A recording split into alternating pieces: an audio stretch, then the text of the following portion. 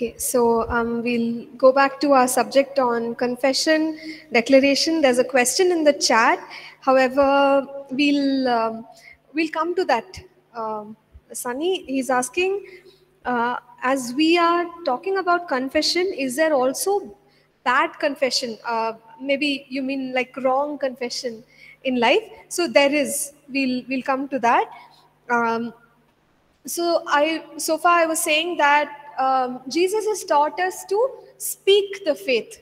Okay, if you believe, then say to the issue, the problem, the difficulty, and as we practice our faith, we will become stronger and stronger, right?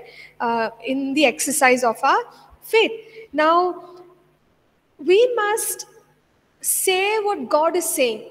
Okay, that's the most important thing. You have to say what God is saying. So when we look at a passage like Hebrews chapter 13, verses 5 and 6, just look at that passage.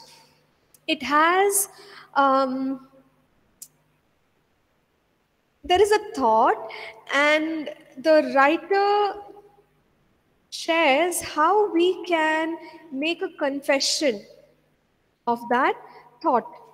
So maybe I will read it out and explain.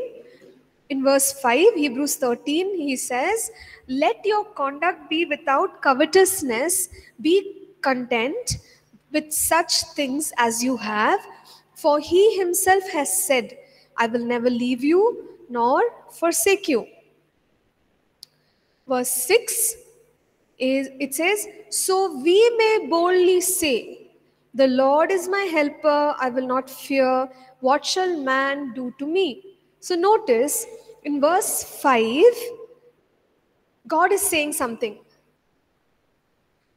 He himself has said, or God, in other words, what is God saying? It is in the context of covetousness. Covetousness is when, we desire what somebody else has. God gives all of us according to his grace on our lives and according to our life's purpose. But we look at another person and we want what they have. That is covetousness. When we are wanting what somebody else has, and that's not a godly thing. The writer is saying, don't be covetous. Okay, don't have a covetous conduct. Be content. What God has given you, you be happy with that. Then there will be a blessing on it. Then that will increase. So in that context, he says, why should we not be covetous? Because God is saying, because he himself has said, I will never leave you, I will never forsake you. That means that God is saying he is our provider. Can he not provide sufficient for each one of us? Of course, he can provide for all of us. So we don't have to look at what others have and want that. You got it? Because he himself has said, I will never leave you, I will never forsake you. So that means God is saying, I am your provider. I will provide everything that you need. So when God says something, what should we do? Now, have you all sung songs? In some songs you have an echo, right? I will, what is that song? I will worship, and then you hear another thing saying, I will worship. You echo. Whatever one sentence is sung, we generally echo the same sentence again. Maybe the men sing and then the women sing the same line. So it's similar even in our faith journey. When God says something, what is God saying right now? I will provide for you. What should we echo? What should be our echo? When God is saying, I am your provider, I should say, you are my provider. Got it?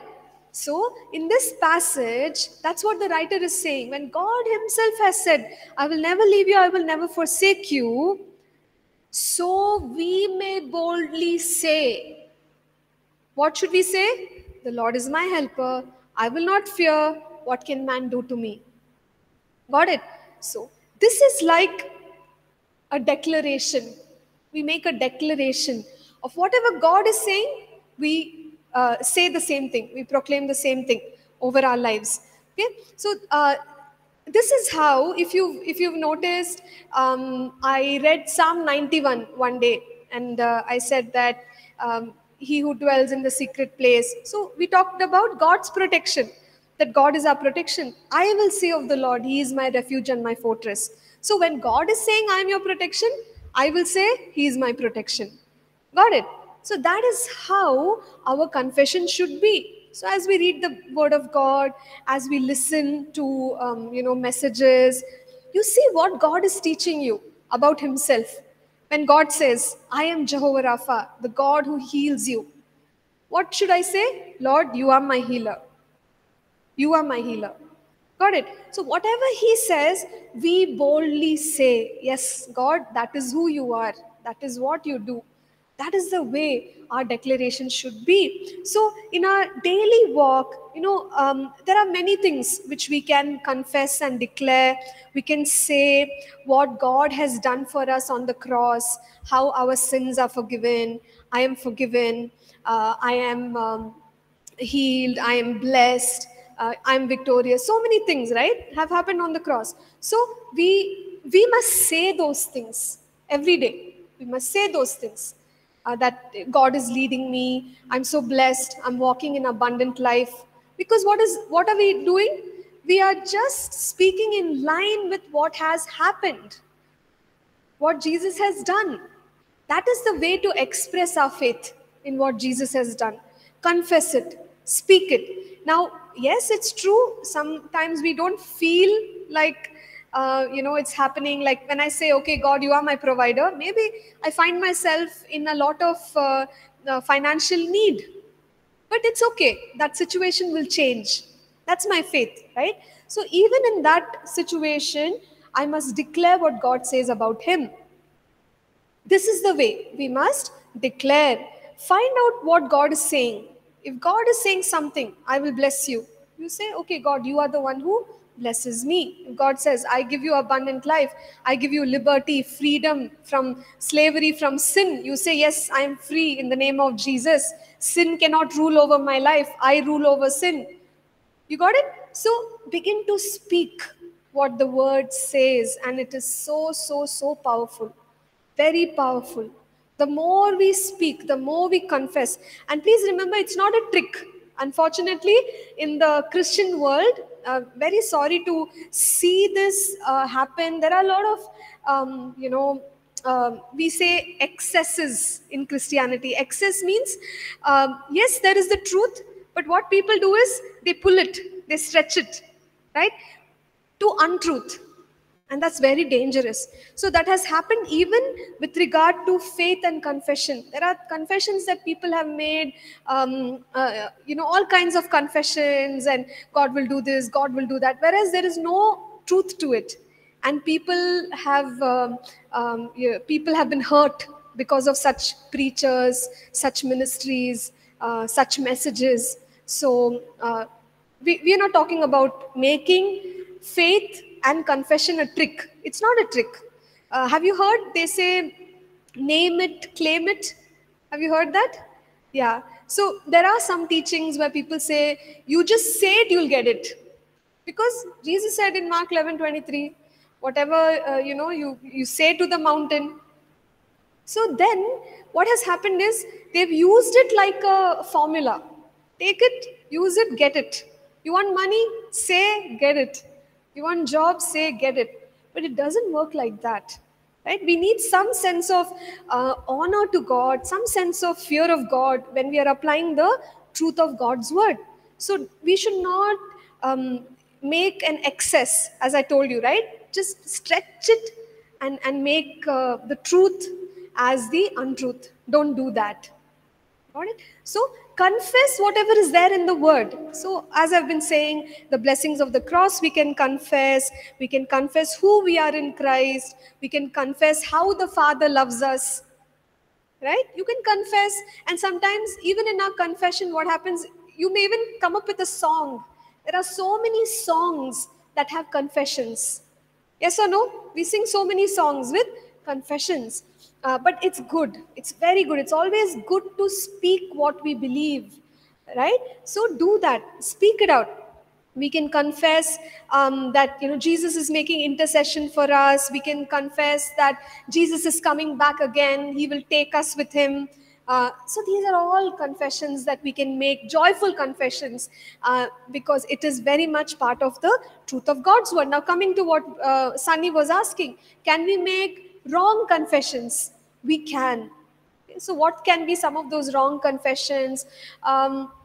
See, we start to speak the facts and not the truth. Then wrong confession happens, because whatever we said just now, we said that Jesus and the cross makes us victorious, right? But as a fact, maybe in our lives right now we are not yet there. We are not yet seeing victory every day. Okay, but what are we seeing? The fact is failure. I'm trying, but I'm failing. I'm trying, I'm failing. What happens is, if I am not careful, I will start confessing the facts, and I'll start saying, I'm such a failure. I will never prosper. I will never be able to, accomplish what God wants me to do. So, what is my confession now? It's not in line with what God is saying about me. I'm speaking the facts more than the truth. Then it's possible to, actually it's very powerful, because when you confess the faith or confess the truth, those things happen. But when you don't confess, it won't happen. That also is a possibility. So it is that powerful. So if I use my tongue to say that I'm not blessed, imagine, okay, we make declaration, I am blessed, but if I say every Sunday I'm not blessed, I'm not blessed, do you think I won't be blessed? Yeah, actually it could happen, because Jesus is the high priest of our confession. Not that he is backing up my bad confession, but I don't have a good confession. So what is it that Jesus can agree with, to make happen in my life? So these are all dangerous things. When we keep saying unbelief, we speak unbelief, we speak failure, we speak fear. Sometimes we say things like, I have a lot of fear. I have a lot of fear. See, it's good to admit. I'm not saying start lying about the reality. That's not what I'm saying. Admit it, but to make that part of our lives, to keep saying it repeatedly. I always have fear. I remember this long back when, as a volunteer, I started serving in church. At that time, somewhere in some sermon, pastor had said, he said that, people, when given a responsibility, they hesitate, okay, and they don't take it up, and it's an opportunity missed, something like that. He was talking about it, and he was just saying, why do people miss opportunities? Maybe because of fear and all. He was just sharing that. I thought to myself, it was very true for me. It was very true for me. Fear. Even if I take it, I won't be able to do it. I won't be able to minister. So all this used to run in my head, and then I won't take it only. So after he shared like that, I decided, even if I'm feeling scared, I'll do it, right? So from that point onwards, I just started pushing myself. Like, I'm feeling scared, but I can do this. I can do all things through Christ who strengthens me. Just step in, next, next, next. So is fear there? Yes, fear is there. But what is my confession? My confession is what I believe. I can do all things through Christ who strengthens me. I'll not let fear limit me. Now imagine, if I start confessing my facts. Fact is, I'm full of fear. And every time I say it, I'm so afraid. I don't think I can do it. Maybe somebody else is better. So if I keep doing that, what will happen? I'll start believing in that, right? So I am speaking untruth. What does the Bible say? I have not given you a spirit of fear, 2 Timothy 1:7. But a spirit of power, love, and sound mind. So change the confession. I don't have a spirit of fear. I'll try. I'll do this. You got it? So then you got to push yourself. Then you begin to see that, actually, Things are happening because you're taking that chance. You're overcoming that fear. Not that fear is not there. Fear is very much there. But don't keep talking about it. You got what I'm saying? Don't talk so much about the facts. Admit the fact, but speak the truth. Got it? So, in this way, we won't be speaking. Um, we won't be speaking wrong confessions. But if you speak the wrong confessions, for example, even this example Pastor gave, he said that imagine there are two people, they have the same qualification. They have the same qualification, same experience, they can apply for the same job. One person is confident, the other person is not. Why? Same, everything same. Same age, same experience, same degree, same college, graduated, same date, everything same. One person is confident, yeah, I can do this job. Another person, scared to even attend the interview. It's all inside. Got it? It's all inside. What are their confessions to themselves? Right? Maybe one person is saying, yeah, okay, I have this much experience and knowledge, I'll try. The other person, maybe he's thinking in a different way, and his thinking and his confession is, oh, somebody else can be much better than me, somebody else has more experience than me, somebody else has more knowledge than me, I can't do it, I can't do it, I can't do it. So it depends. So when we are going on with the wrong confession, it will bring so much fear in us. It'll take out all the faith. And when there's no faith, do you think things can happen? Without faith, it is impossible to please God. So wrong confession, yes, Sunny, there can be wrong confessions. We should not make wrong confessions, first of all. But if we keep making wrong confessions, it becomes an open door for the enemy. Okay? For example, I told you about fear, right? So there is normal fear, which all of us have, which is a good thing. But after some time, if I don't know how to manage my fear, then it goes into, like my emotions, where my emotions have a lot of fear and I have to now try to overcome that. So it's only in the area of my soul. But there's another level. That level is I can be influenced by demons, because the Bible also talks about the spirit of fear. There is something known as the spirit of fear. So these spirits, they operate by words. Demon spirits operate by words. Okay. So when I am going on saying, I'm so fearful, I'm full of fear, I'm full of fear, I'm full of fear, I'm giving an open door or an invitation for the spirit of fear. I'm saying, please come. You got it? So we have to be very careful as believers. If you keep saying the wrong confession, one is, things won't happen according to the word because there's no faith. Faith won't be left. Second is, we are opening doors for the demonic world to influence us. Okay? So that way, wrong confession is very dangerous. We have to quickly change it. Got it?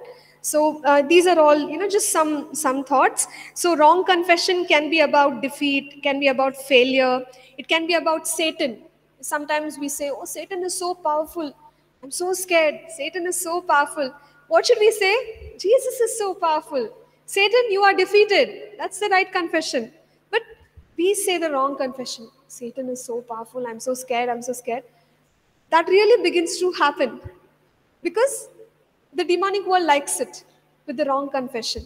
Right? Have you seen people who, just for our thinking sake, I'm saying this, even when you look at the people who practice like black magic and all the sorcery, they say a lot of things. They chant a lot of things. Have you noticed? Yeah, because you see, words are powerful. That even in the demonic world, even for us. So wrong confession, it's not good at the least. It can open doors for the demonic, at the highest level. So it's very important what we say from our mouths. And that is why even things like, authority figures like parents, and parents say words on that about their children. If they say, oh, this is a useless fellow, like if they say that about their son, um, somewhere that affects. So that is why we should speak blessing, right? We should speak what God says about the children. We say, no, you're blessed.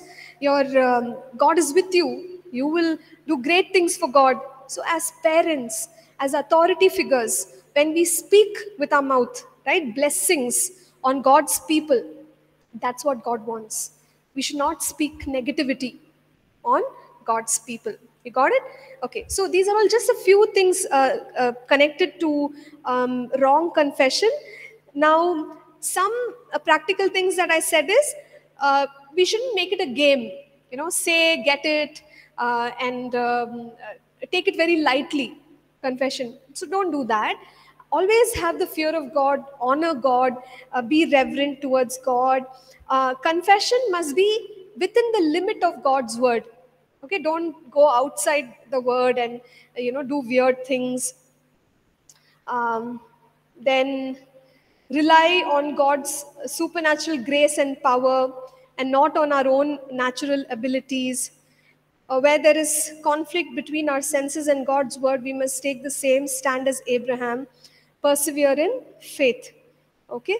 And the more we see happen, sometimes what will happen is when we are practicing the truth of God's word, we'll see that it's working. Okay? At that time, we should not become proud. Got it? Because uh, it will happen. Because all this is true. Did I tell you once? I mean, this is the first time I have seen something, change after commanding it. Uh, I don't think I have seen something like that in my experience. But there was one girl with a swelling on her hand. Did I share in your class? No. Okay. So one girl, she had come to church, and after the prayer she said, pastor, just feel my hand. So I felt over here. When I touched, it was like a stone, a ball, like a ball, almost like a stone. Okay. And she said, I'm going in for biopsy this week. I don't know, I'm so scared. It looks, doctors are saying all kinds of things, that it's going to be this condition, that condition, all that. You please pray. So that moment when I felt it, no, like a stone, I didn't know what to pray. Uh, Sometimes you just don't know what to say. So I was like, Holy Spirit, just help me. But I got so angry at the devil. I really got so angry at the devil, making God's people sick like this. It's just not fair. So I didn't even pray a prayer. I just got her hand. I touched that, like that growth. Okay. And I'm sure it's not me, because I'm not that kind of person at all. But I felt like the Spirit of God at that time. I, I just loudly said, I rebuke you in the name of Jesus. You will disintegrate. You will disappear right now. I command you to disappear. And I just told that girl, you come back. We'll see what happens. Okay. So she didn't come the next week, but she came, I think, something like 2 weeks later. She was not very regular to church. She came back 2 weeks later, and I forgot about it. I even forgot about it, that, we had prayed. So after the service, she came. She's like, you won't believe what happened. After you prayed, every day it just started shrinking. It disappeared. So the whole mass just disappeared, apparently. And when she went to the doctors, they were like, nothing is there. What is there to test now? You go home. Right? So even for me, I was like, wow, that's amazing, because it's not something we can do. It's God's power at work through us. But sometimes the Holy Spirit will inspire us and tell us, you command, you speak, right? But when you do it by faith, when you do it by the Spirit of God, you'll see the results to it. So I can't forget that at all. Like, I was only like, seriously? It disappeared? That's amazing. Okay. So there are many such things that can happen. But again, what I was saying is we should not become proud. That, oh yeah, oh, somebody is not well, bring them to me. I will command, people do that. People do all these things. But it's not us, right? Of course, through human beings with the authority that God has given us, we are able to do it, no doubt. But to make it about me, that, oh, okay, take to Pastor Nancy, she will command and it will happen. Don't do such things, because ultimately it's God's power. He's teaching us how to use that power. We should use it, but walk with humility. Okay, fine, everyone? Great. Fine. Now let's go for the questions. Any other questions about confession, declaration?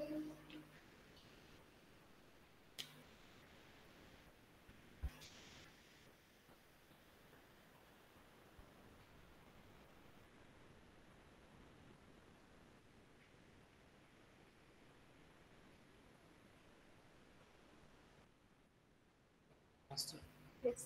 I had a question so when you were sharing about when people try to uh, what do you say, stretch the truth, Hmm. we have the word of God, Hmm. and they try to stretch it more and more, the truth. So in Yeah. social medias and all those things, when we hear like this, Hmm. uh, name it, claim it, like some theories or whatever. Yeah. Yeah. So as a believer, so what should we do at that time? Yeah. See, generally what happens is there is some truth to what they are teaching. What is the truth? What we are discussing right now. The power of confession, the confession of faith. That's the truth. But um, people have stretched it to its extreme, right? So when you listen to things like this, I would say just avoid it. Don't listen at all. If something, why do we listen to sermons? To build faith, isn't it? But when you're listening to such things and it's creating more confusion, anger, don't listen. Just shut it off. That's it. Sometimes we can't help it. Let's say we've gone for a meeting and the preacher is preaching something so wrong. Okay, then what to do? You can't even get up and run away from there, right? If you could, maybe you would, but yeah. uh, Suppose you have to be seated there. In your mind, you just eliminate. You listen to what they're saying, take the good, leave the bad, forget it. That's it. Yeah, at least that's how I do it. Yeah, there is one more thing to do, but that's later. If there is a possibility for us to maybe confront, because sometimes the teachings can be so wrong, so wrong, that it has nothing to do with God, it has nothing to do with faith, but you have to confront in the right way. Maybe we can tell our leader to speak to that leader and say, what you're teaching is wrong, you should not be teaching such things. Got it? So there is a place to address false teaching as well. Yeah, sure. Great. Anything, any other concerns, questions?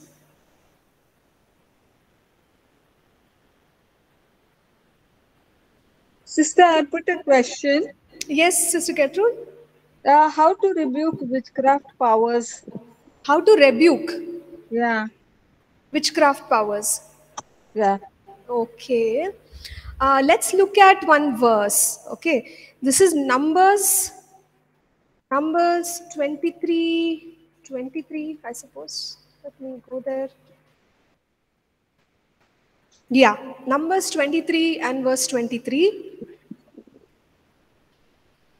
What does it say?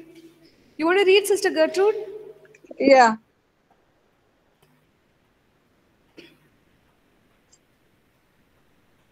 1 minute, sister. Yeah, yeah, no problem. Numbers 23:23, right? Yes, yes.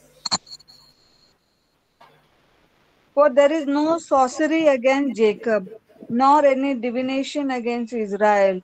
It now must be said of Jacob and of Israel, oh, what God has done. Okay, so it says here, there is no sorcery against Jacob, no divination against Israel. So, which simply means that we don't have to be worried about any form of witchcraft or, any magic, things that people do. You don't at all have to be worried, first of all, because God is saying that He is our protector, and he will protect us from all these things. I'll just try to read it from a different version for us.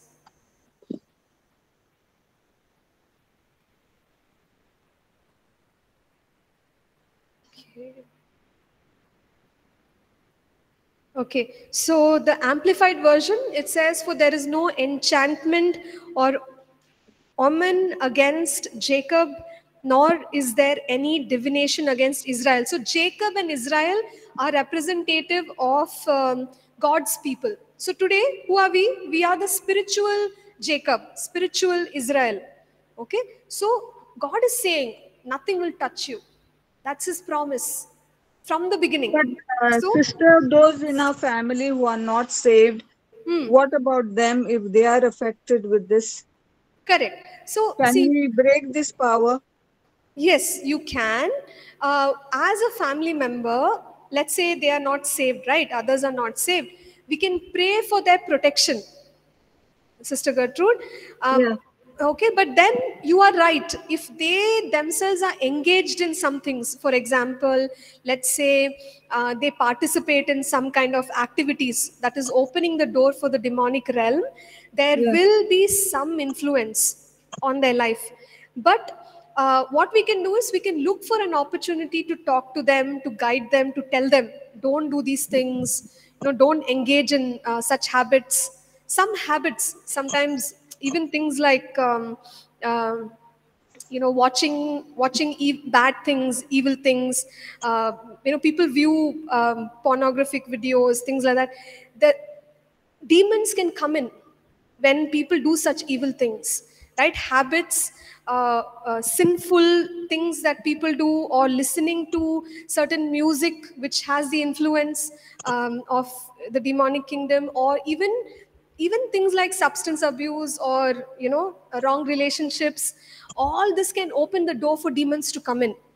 Okay, so Sister Gertrude, one is we can pray to Yes. protect them. Second is we can talk to them and we can ask them or convince them to stop these habits or stop sinning, Yeah. right? So that way you're actually closing the door uh, on the demons so that there is no influence. That's the right way to go about it. And of course, the best thing is if they become born again, then automatically they come into the kingdom of God and they have protection. Okay. Thank you, sister. Sure. Yeah. Thank you. Right. Anything else that we want to ask?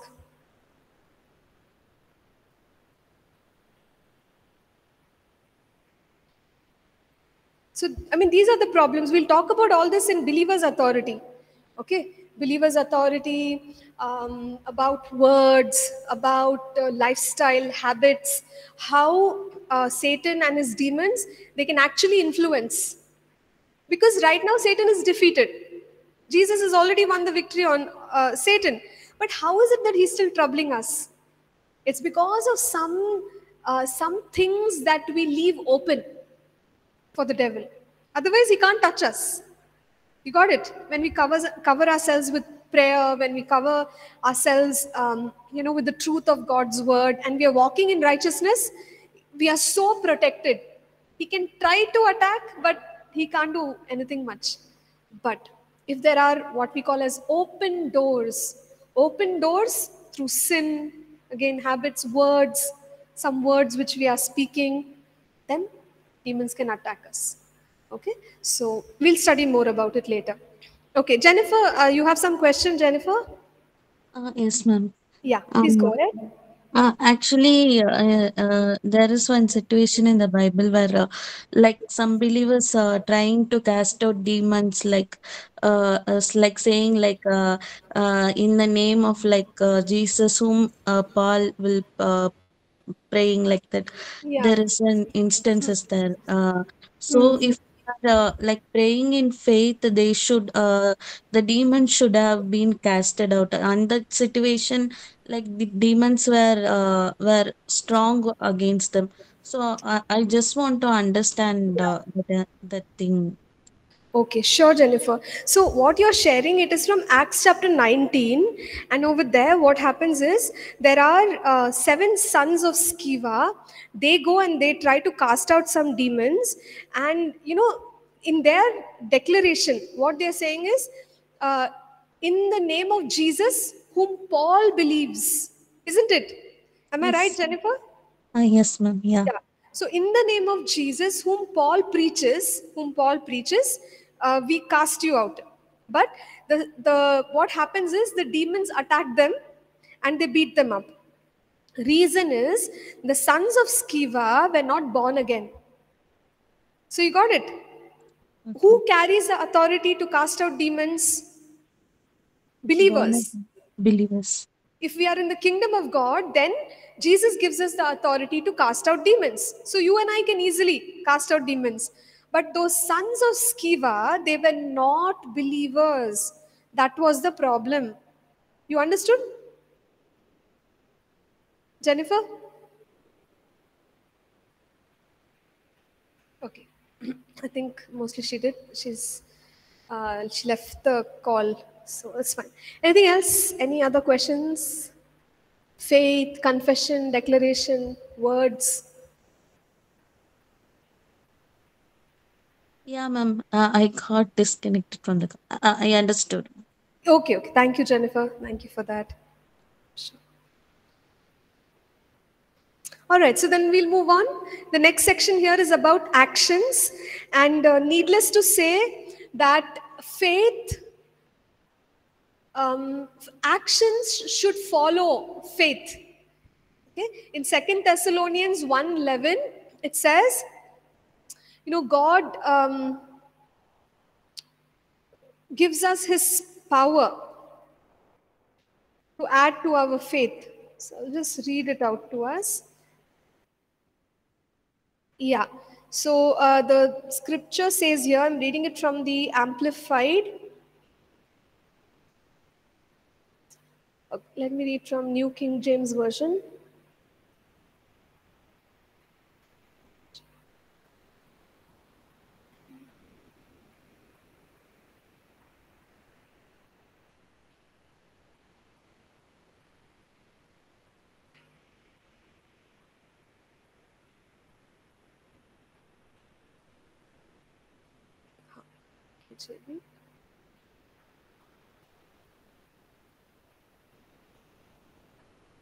Yes, so New King James Version, 2 Thessalonians 1:11.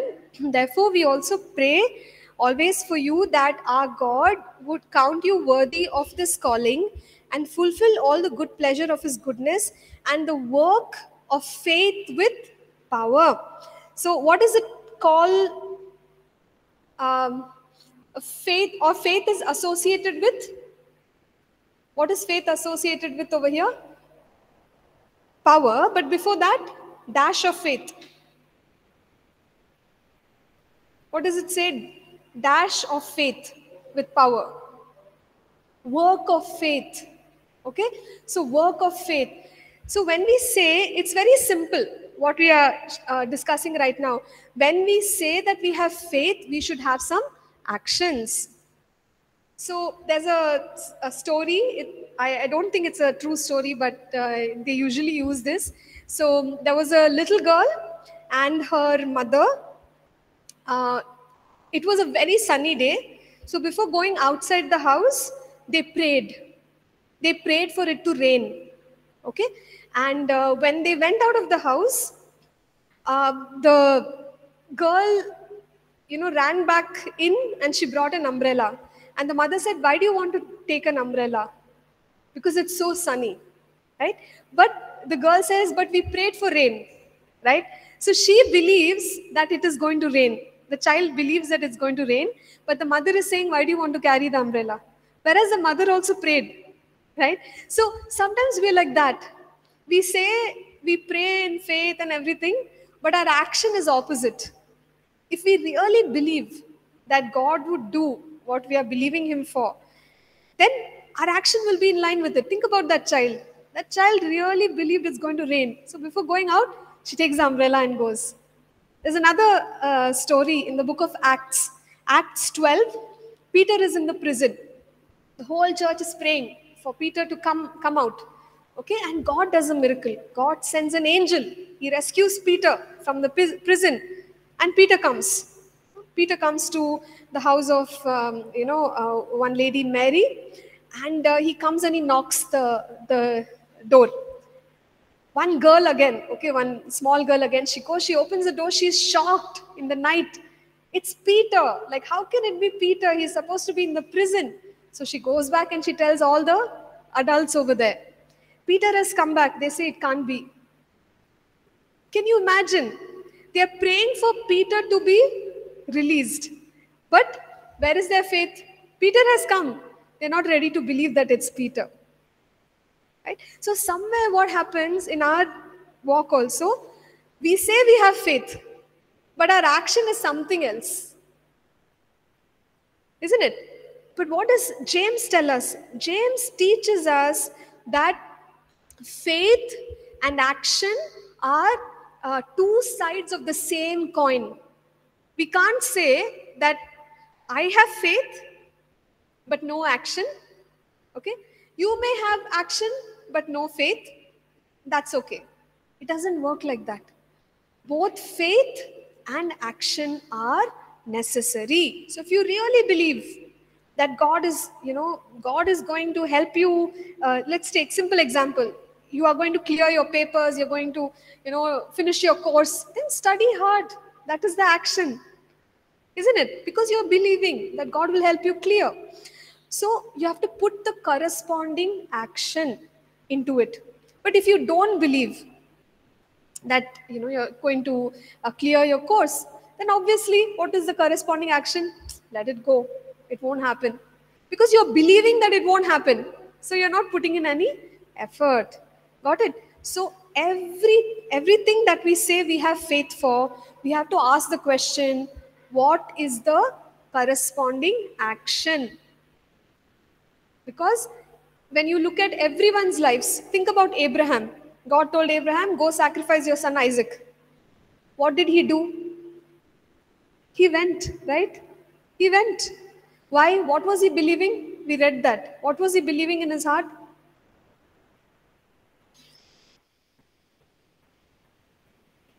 Resurrection. Exactly. So he believed God to the point of resurrection. And he thought, even if my son dies, God is able to raise him up. Right? So he shows his faith by his action. Same thing for us. If we believe that God is going to do something, we have to start working towards it and show our actions. So don't contradict our faith by wrong words or wrong actions. Got it? For faith to flow or faith to be expressed, we definitely need right confession, right action.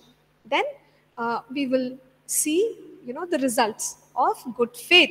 So this is what it is in the next chapter here.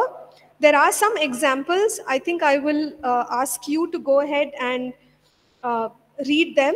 There is only one passage which we will look at. This is in 2 Kings. 2 Kings chapter 5.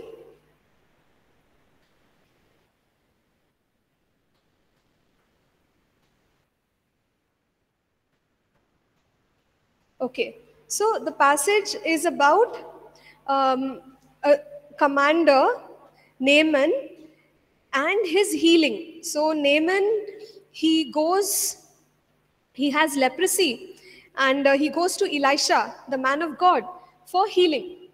Okay, but what Elisha does is, Elisha gives him one instruction. He says, you go dip yourself in the Jordan 7 times. And Naaman feels very angry about it because he's a king, right? He's a king.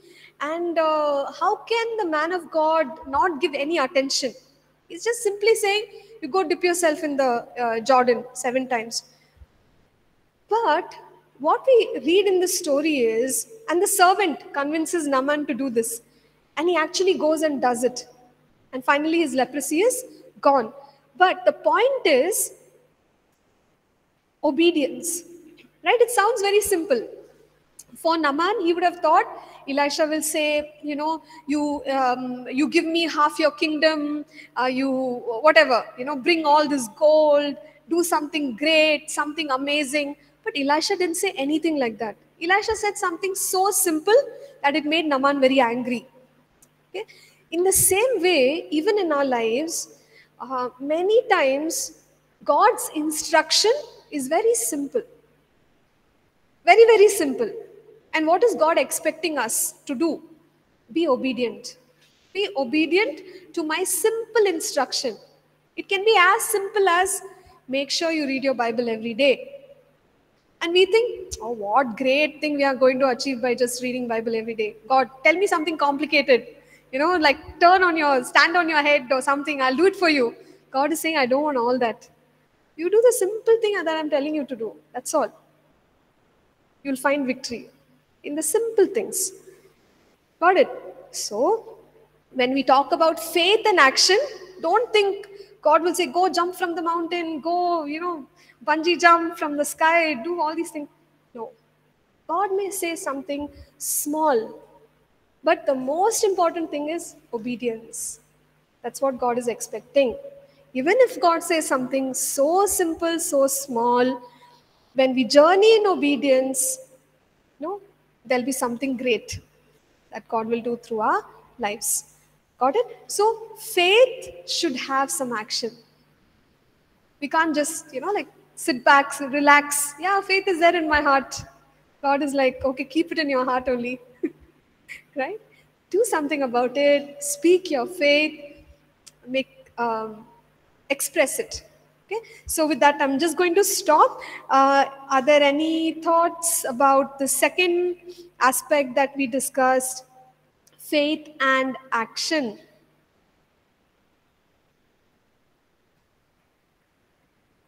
Okay. Sister Gertrude has posted this question. I didn't see it earlier. She's asking how to rebuke witchcraft powers. So, rebuking witchcraft powers, sister, it's the same thing. You can speak with your mouth and rebuke them. You can say something like, I rebuke you in Jesus' name, or bind you in the name of Jesus. Okay, so we can do that. Sometimes it's helpful to pray with a few more people. So if a group of us pray, if we fast and pray and we rebuke together, that also will be quite effective. Any particular biblical prayers to be said, sister? Any scriptures Yeah, from so the Bible? yes. So scriptures, you can talk about, things like the defeat of Satan. You can quote from, let's see.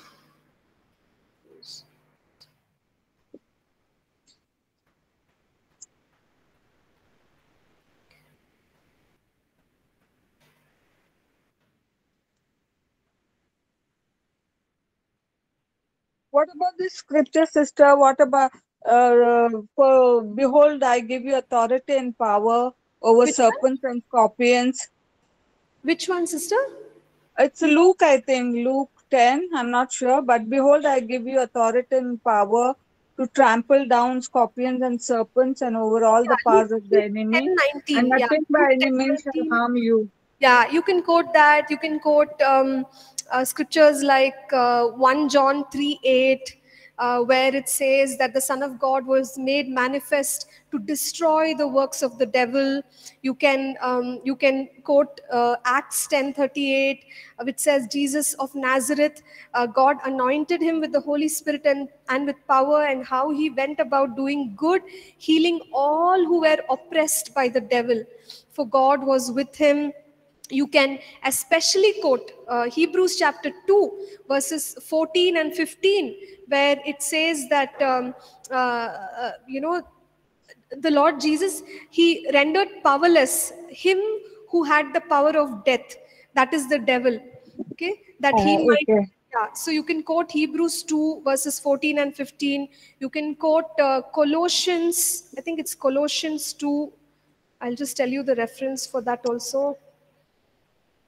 So basically, sister, you can start quoting about the cross, and the devil doesn't like it. Just Okay. talk about the cross, talk about the victory of the cross, talk about the blood of Jesus. Okay? Yeah. Yeah, so Colossians 2, verses 14 and 15, again, that says that, Satan is defeated, Jesus is triumphed on the cross. So these are all scriptures you can start quoting, and the devil will run away right away. Every witchcraft, right? It shouldn't hold up as you speak the truth of God's word. Yeah, okay, sister. Thank you. Yeah, sure. All right. So with that, I think the time is also up. So let's close in prayer. I will leave it open for someone to pray. Could you kindly pray?